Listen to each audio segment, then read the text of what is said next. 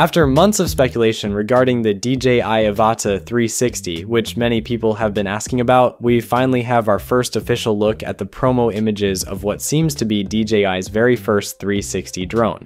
And of course, the leak comes from none other than Igor Bogdanov, who has a perfect track record when it comes to early DJI info. Now, if you've been following the whole 360 drone story, you'll know why this one's exciting. A few months back, Insta360 surprised everyone by announcing their first ever drone under the new Antigravity brand. That's the Antigravity A1, a consumer-focused model that's expected to launch around January 2026. But almost right after Insta360 made that announcement, rumors started swirling that DJI was cooking up a rival 360 drone, something that could hit the market even before the A1 launches. And those early whispers have now turned into something much more concrete.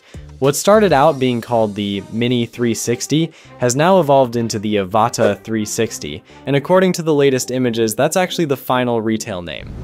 These aren't some blurry prototype shots either. They're clean, polished, and carry that unmistakable DJI design language, full branding, professional lighting.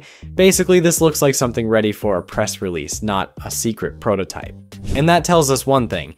DJI might be much closer to launching the Avata 360 than anyone expected. At first glance, the Avata 360 looks noticeably more compact than the Avata 2, but still very much in the same Cinewhoop style frame. DJI's kept that enclosed duck guard design, the signature look of the Avata line, but made it sleeker and more aerodynamic. The guards around the propellers look thinner and smoother, probably made from a lighter composite material. That could mean better airflow and less drag, which usually translates to longer flight times and better agility in tight spaces. And from the looks of it, DJI's gone all in on 360 imaging. You can clearly see two camera modules on the body, each facing opposite directions. These lenses are what make full 360-degree footage possible. They capture overlapping fields of view that can then be stitched together into one seamless image. Now, here's where DJI might have the edge over Insta360's drone. The Avata 360 doesn't just rely on a static dual lens setup. If you look closely at the renders, it seems like the entire camera housing is mounted on an enclosed rotating gimbal system. It's not exposed like the ones you see on the Mini 5 Pro or the Air 3. Instead, it's tucked inside a protective shroud.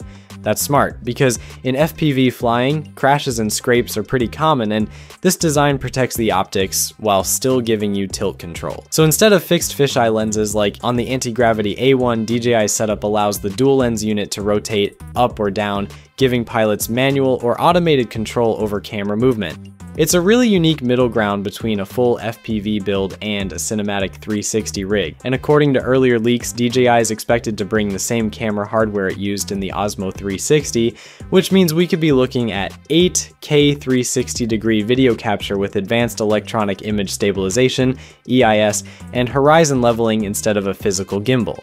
Now let's talk about what else is visible in these images. Along the front, you'll notice what seems to be a dual LiDAR sensors flanking the main camera housing. That's new for an Avata drone. These sensors likely work alongside traditional vision sensors to map surroundings in real time, which would improve obstacle detection and collision avoidance. Essential for autonomous 360 tracking. In one of DJI's renders, there's even this translucent protective sphere shown surrounding the drone, a kind of visual metaphor for spatial awareness. It's probably hinting at DJI's LiDAR-based collision avoidance system, or maybe even a hybrid depth sensing setup. And if you look closely at that same shot, there's a cyclist with the drone tracking from behind. That could be our first hint of Active Track 360, or perhaps even Follow Me mode in FPV view, which hasn't been seen in any Avata model so far. Imagine flying FPV while your drone automatically tracks a moving subject. That's a big leap for DJI's FPV ecosystem. Moving toward the back, the body looks slightly elongated, possibly to house a larger battery. If that's the case, flight time could stretch past 20 minutes, which would be a nice bump over the Avata 2. The battery bay seems to follow the same top-slide locking system DJI used before. Simple, secure, and crash-resistant. Now, when it comes to control options, DJI is giving users a lot more freedom compared to Insta360's Antigravity A1. The A1 is designed to work exclusively with its single grip motion controller. That's cool for simplicity, but limited for advanced control. DJI, on the other hand, seems to be offering both a motion controller and a traditional dual stick RC. The motion controller gives you that point and fly experience.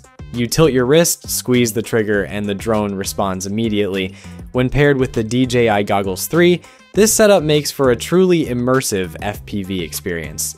Perfect for creators who want to feel like they're inside the flight. But then there's the dual stick RC controller, which looks to come with a built-in display, dual antennas, and a professional grade interface. That's where DJI really separates itself. This setup lets you precisely frame shots, control gimbal movement, track subjects, and access manual flight settings. It's the same hardware level control that serious aerial filmmakers love. That dual control flexibility makes the Avata 360 suitable for both fast, high adrenaline FPV flying and polished cinematic capture. Now, pricing. According to early info, DJI might launch the Avata 360 at around 5,000 Chinese yuan, which converts to roughly $700 US. But of course, regional pricing may vary once it hits the global market. The drone is reportedly going to weigh under 250 grams, meaning it could fall into the C0 classification in many regions, and that's huge. That said, DJI hasn't officially confirmed this yet. If all this checks out, there's a real chance we could see the Avata 360 officially launch before the end of this year, possibly as DJI's next big release ahead of the 2026 Antigravity A1. So yeah, whether that front sensor turns out to be LiDAR or just a refined TOF system, the Avata 360 is shaping up to be DJI's most advanced FPV drone yet. Lighter, smarter, and way more capable. With all the leaks pointing toward a launch before year's end, it feels like we're just days away from seeing DJI take FPV tech to the next level. Now, the next part of the video is a quick update on the DJI Osmo Action 6. According to images shared by Quadro News, we're getting a look at both bundles, the standard combo and the adventure combo. The standard combo keeps things straightforward. You get the camera itself with its familiar magnetic quick release adapter mount, the flat one, a single intelligent battery, a USB-C cable, a curved adhesive mount, a thumb screw, and a small pack of anti-slip pads for extra grip. Basically everything you need to start shooting right out of the box. The adventure combo, on the other hand, is built for creators who film longer or travel farther.